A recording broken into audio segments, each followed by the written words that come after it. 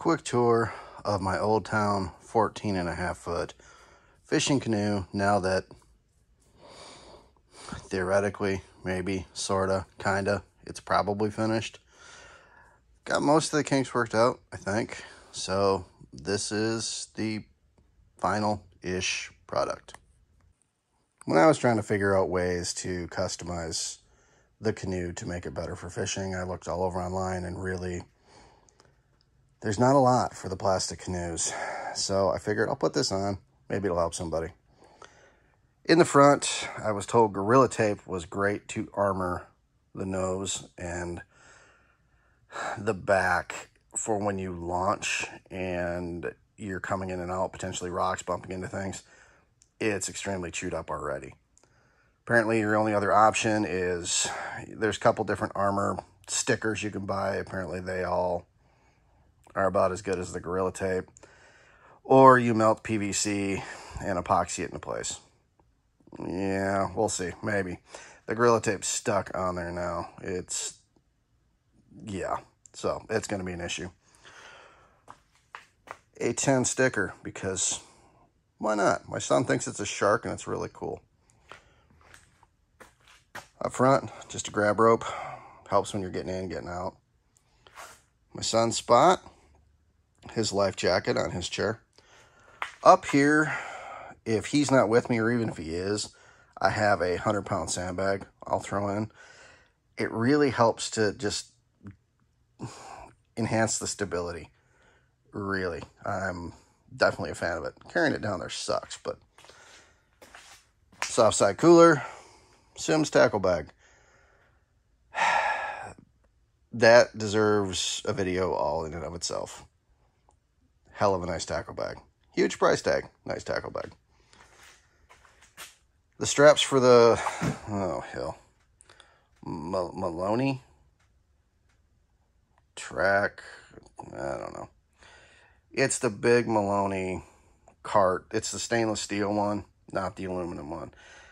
Honestly, it's been really good. I've had no problems with it. It goes through sand, goes up hills. It's been good. It was more than the other ones, but it's been a good investment. Holds it really well. So some of my MacGyverish features. These are the rod holders I finally went with, and they're mirrored on each side. For most rod holders, they want to mount to this rib. On this canoe, it's basically plastic channel. There's not a lot of structure there, and I looked at monster rod holders and all kinds of other ones. I just didn't feel real good about how they mounted, more so where the tension would all be on that just little plastic rib and pulling straight down. So my idea was with the PVC, it keeps the weight very low, and it keeps the pressure kind of pushing out against the side of the boat as opposed to straight down.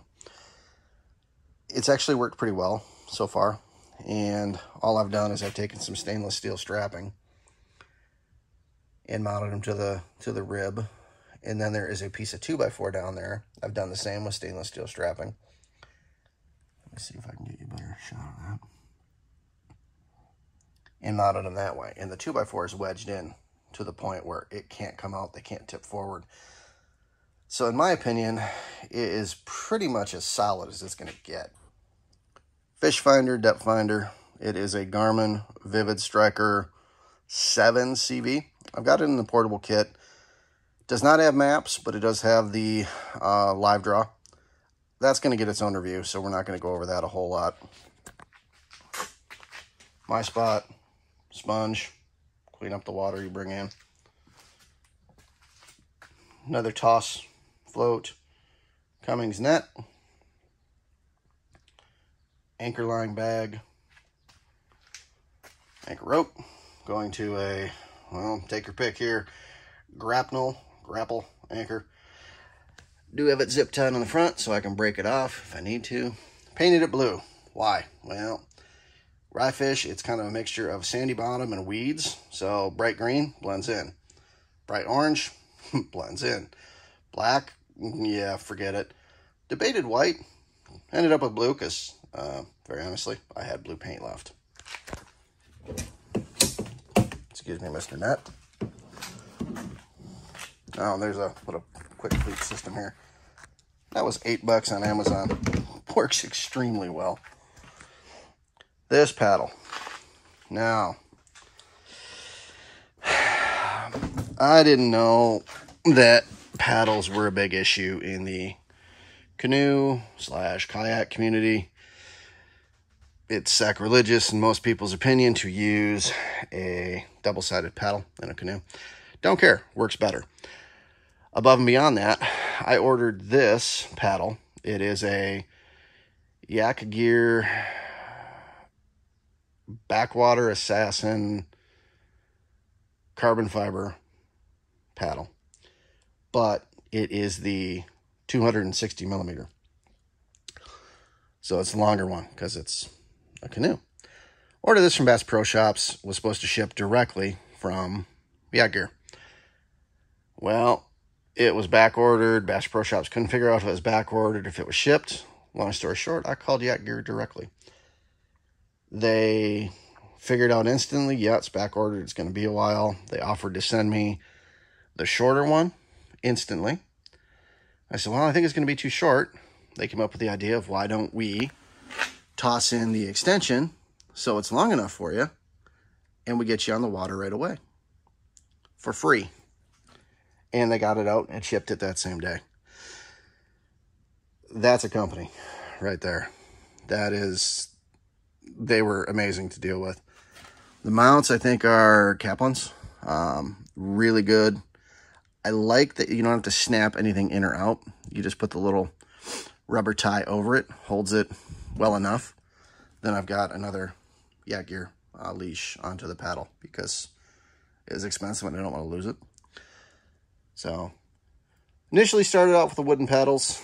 This is just a whole lot easier, a whole lot better, a whole lot faster.